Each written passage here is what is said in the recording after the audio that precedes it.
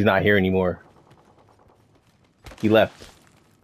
It was probably one of the illest things I've done in Apex, and he left. He just was like, nah, I'm not seeing this. That shit was brilliant. I sat there, I was like, I got nothing to lose if I try this, because I'm supposed to be dead already. And they were trying to get me to shoot. I'm like, nope, nope, nope. You're gonna have to kill me. That's a firing. They all closed the door and healed, and I'm just sitting there just like, nope, I'm not shooting. Dead. Absolutely.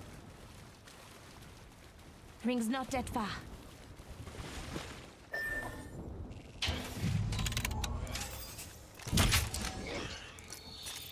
Just giving my shields a recharge.